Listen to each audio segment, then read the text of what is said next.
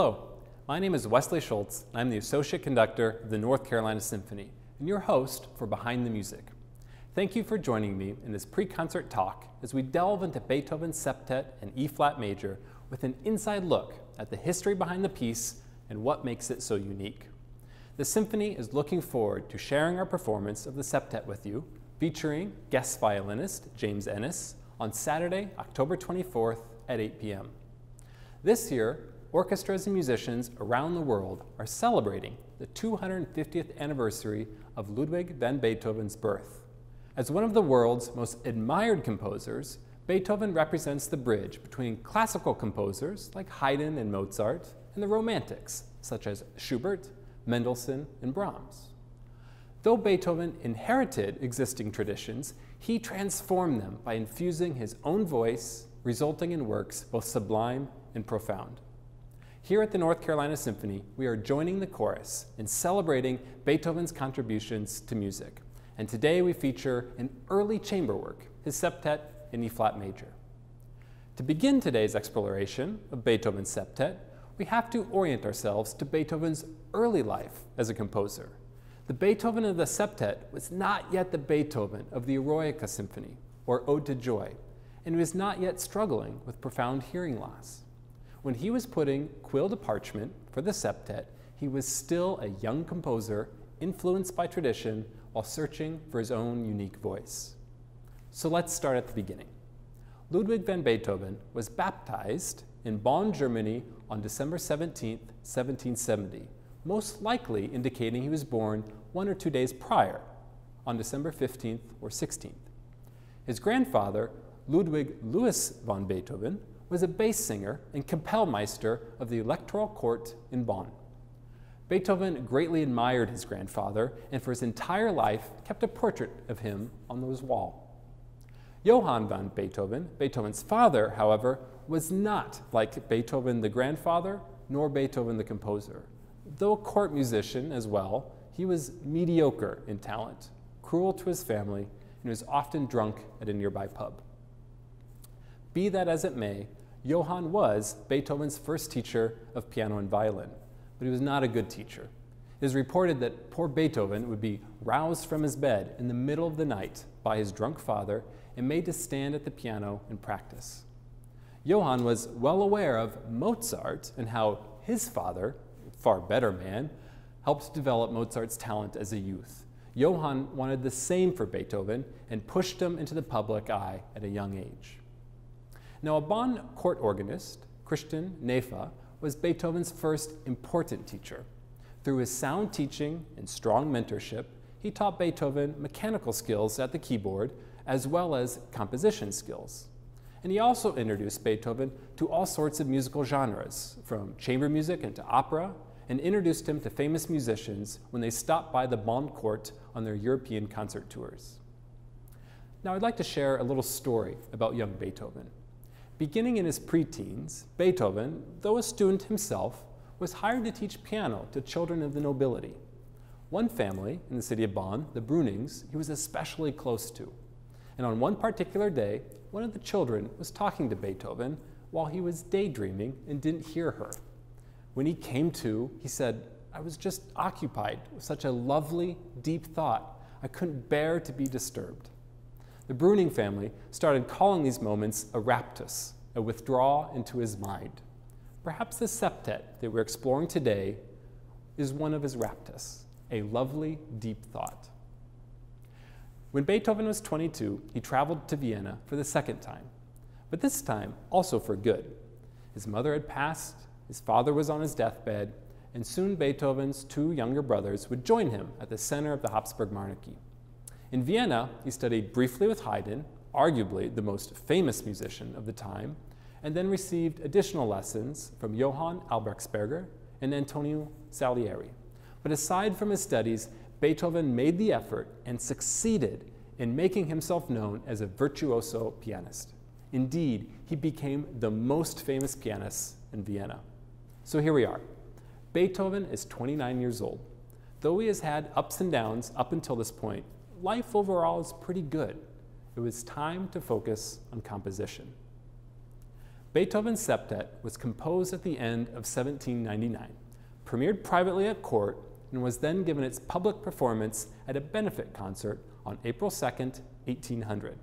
Now, a benefit concert, by the way, is not what we think of now in the 21st century. In Beethoven's time, a benefit was for the composer's benefit.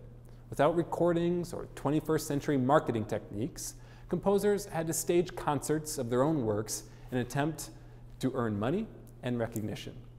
So this was Beethoven's first big effort in making his name as a composer and not just as a pianist.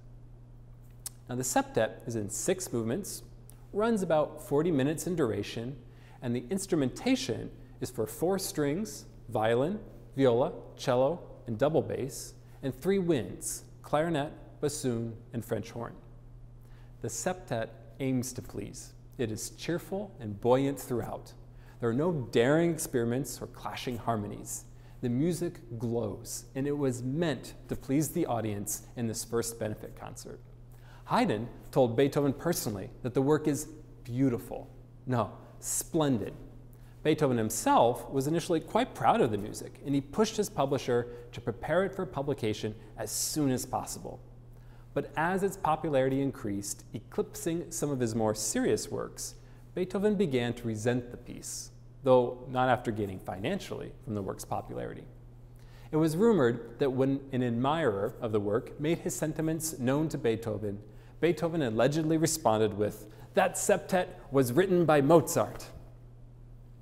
Well, let's talk now about the form of the septet and explore why it has 6 movements. Now, at the end of the 18th century, the performance of music was still largely confined to the church and to the court. Concerts for the general public were still a rarity. At court and at the homes of the very rich, the genres of the serenade and divertimento were extremely popular. These multi-movement works contained a variety of moods and emotions and were perfectly suited for listeners who were often milling about eating, drinking, and chatting while musicians performed. Movements of divertimenti, for example, contained preludes, minuets, sarabands, jigs, and so forth.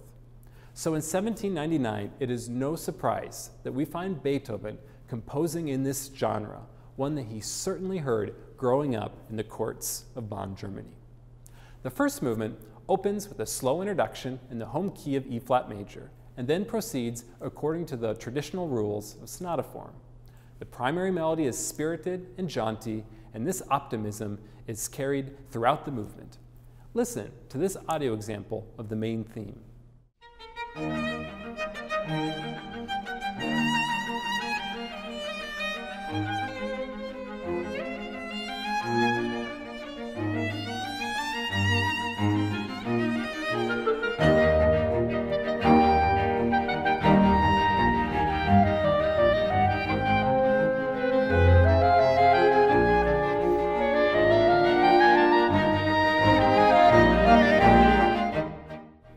The second movement is like a saraband, slower in tempo and serene in character.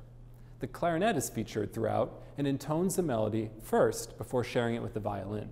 We get a minuet for the third movement. Unlike other symphonic minuets that tend to be muted or constrained in character, this minuet by Beethoven is unabashedly joyful.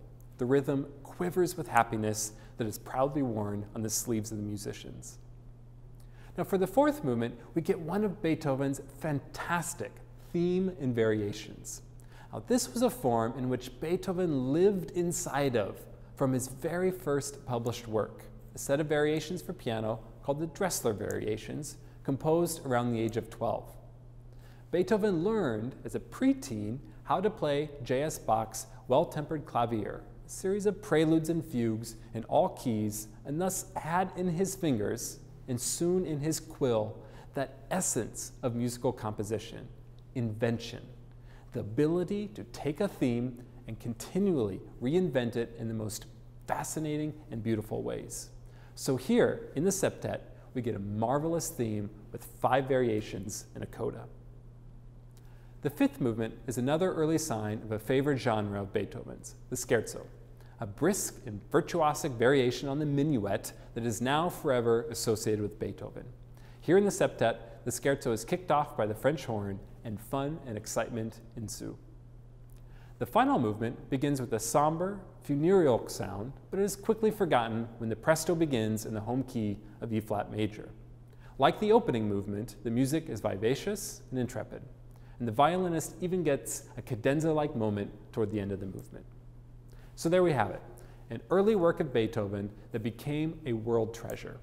And even though Beethoven never forgave the septet for its popularity, can you hold it against the music? It is young, fresh, and full of charm. Certainly one of the finest examples of the genre, and we are lucky to have it for all time. Thank you so much for joining me in this exploration of Beethoven's Septet, and I hope that you are looking forward to the North Carolina Symphony's performance of this work with guest violinist James Ennis. The concert streams on Saturday, October 24th at 8 p.m. and will be available for 10 days following. Thank you for your support of the North Carolina Symphony, and we can't wait to perform for you.